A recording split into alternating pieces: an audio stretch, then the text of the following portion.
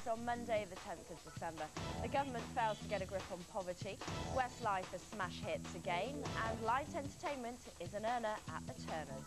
Child poverty is still rife in Britain despite Tony Blair's promise to stamp it out within a generation. That's the damning verdict of the most extensive report yet carried out on the crisis. Here's Ian Ramage. The independent Joseph Rowntree Foundation says 13.3 million Britons lived in poverty at the end of April 2000, including 4 million children. It was barely 100,000 fewer than the previous year, which was way short of the government's reduction target. Ours should be the first generation to end child poverty forever. And I believe it will take a generation to achieve it.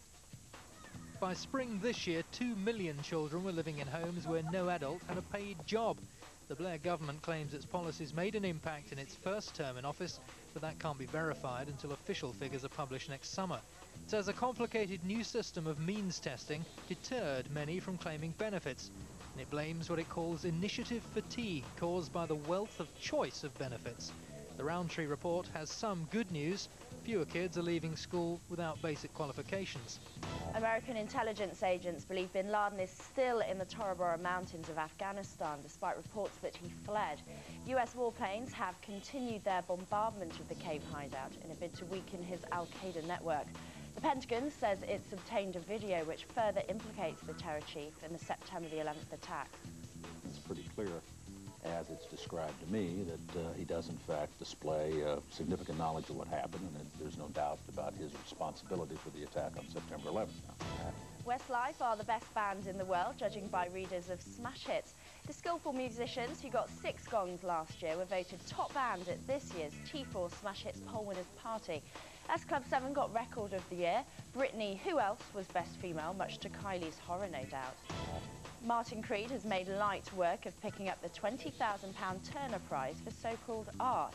His brilliant idea for making easy money was to have a light come on and off every 5 seconds. 2 of the pop world's shining lights said it certainly lit their fire. I don't know what I would have thought if I'd just seen the installation without the context of the video we just watched. But given that he's, doing the thing about something coming from nothing, I think that for me the purpose of art is to go away thinking in a slightly different way than he did before, and for me his work does that. Light goes on, light goes off. Liked it a lot. Here's the sport. Arsenal kept up their bid for the Premiership by overturning a 2-0 deficit to beat Aston Villa 3-2. Thierry Henry crowned the occasion with his 21st goal of the season. Elsewhere, Harry Kewell struck twice in a 2-1 Leeds victory at Blackburn.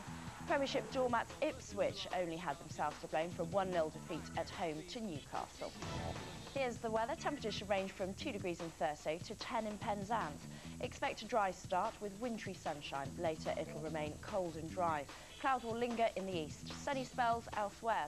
Here's the 5-day forecast. Scotland and Northern Ireland will have fine dry stuff towards the weekend. Northern and central regions will be cloudy and cool with occasional sunshine, and the south will get the best of any sunny spells. That's all for now. I'll have more at 7:30. Thanks very much, Jasmine.